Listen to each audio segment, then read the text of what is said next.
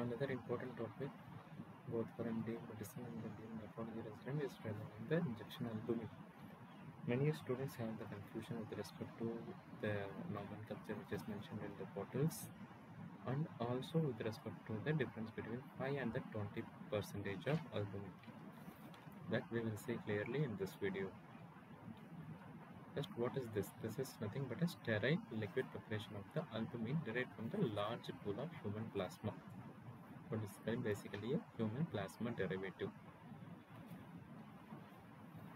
Next, regarding the nomenclature which is present in the labelings, here it is mentioned as 20% in 100 ml. So what that means? That means 20 gram of albumin is there present in 100 ml of this bottle. 5% means 5 gram is present in 100 ml. Even if they didn't mention this 100 ml, if they mentioned only 5%, that also means 5 gram is there in 100 ml. Even if they mention only 20%, that means 20 gram is present in 100 ml. Sometimes the vial might be having mention over like this, 200 gram per liter.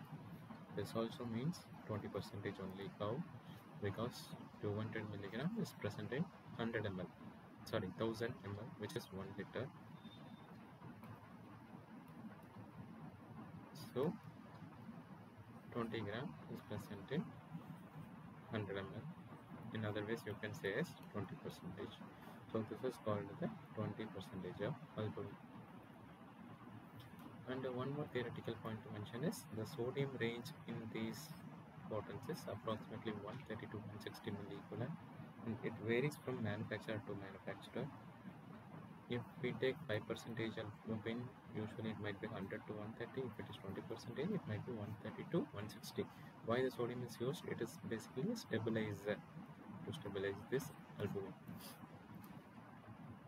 In various formulation it comes. Then comes the difference between 5% and the 20%. Which one to prefer? 5% and 20%. The basic and the first difference is 5% is isoosmotic to the plasma. That is 5 gram of albumin.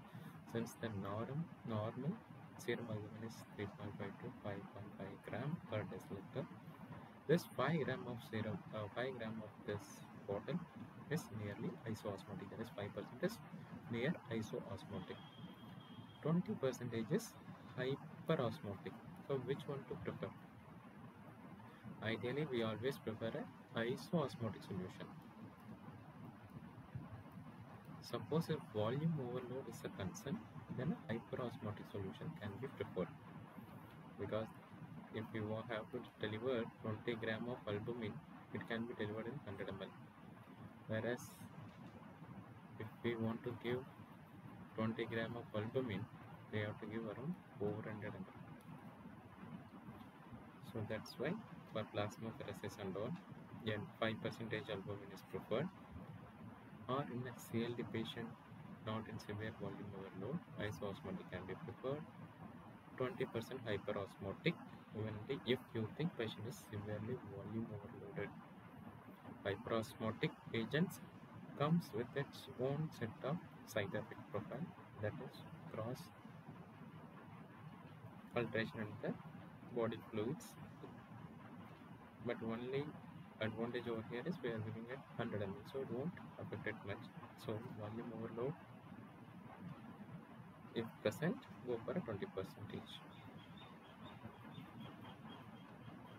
This is the point mentioned over in the textbooks. 5% is osmotically equivalent to human plasma. When given intravenously, it increases the plasma volume similar to the amount infused. And this is another labeling. Again, I mentioned as 20%, 100 ml. I want to show the mention over here.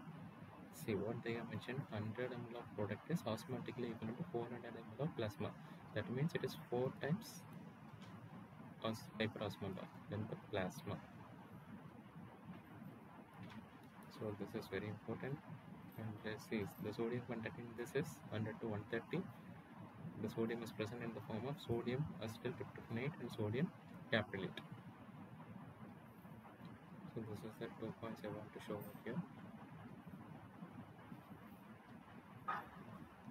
Suppose in most of the time we might require isosmolar solution for the plasmapheresis. How to convert this 20%, that is 20 gram of albumin to 5%?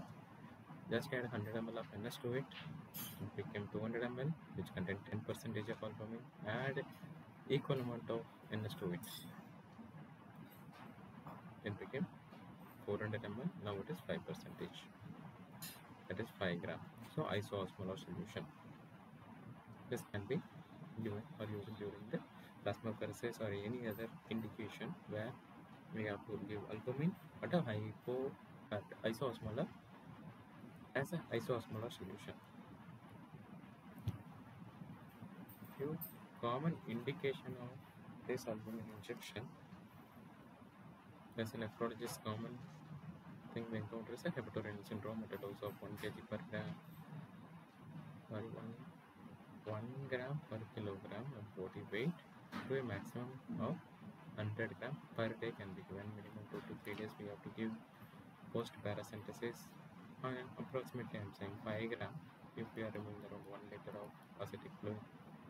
Severe hypoalbuminemia, nephrotic syndrome patients in spontaneous bacterial peritonitis at a dose of 1.5 gram per kg per day for plasmapheresis, post-burn, and other situations. These are all the common clinical situations that we encounter. Exact dosing regimen I am not mentioning here because that will make the video very lengthy.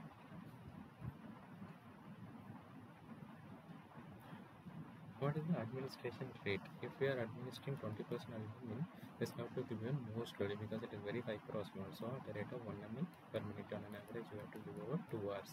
Suppose 5% is given, which is the isosmolar solution, can be given at a little bit faster rate, but ideally we give it an average theoretical rate of 2 ml per minute.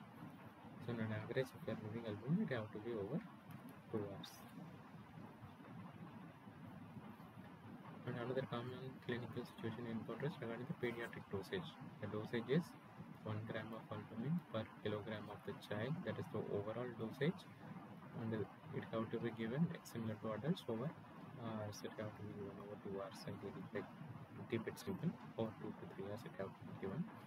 And in a child who is having massive ascites, the dose can be titrated to target a serum albumin of more than 2.5 gram.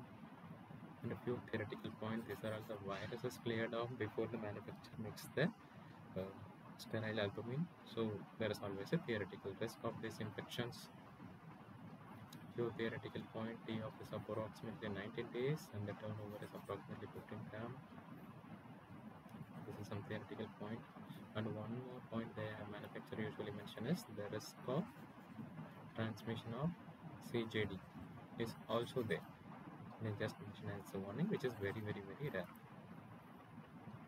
And the pregnancies comes under the category C drug. And this is one theoretical table showing the side effect or adverse event profile of the serum injection albumin. Commonly we encounter hypotension and sometimes itching, rash can be there. And these are all the other theoretical side effects.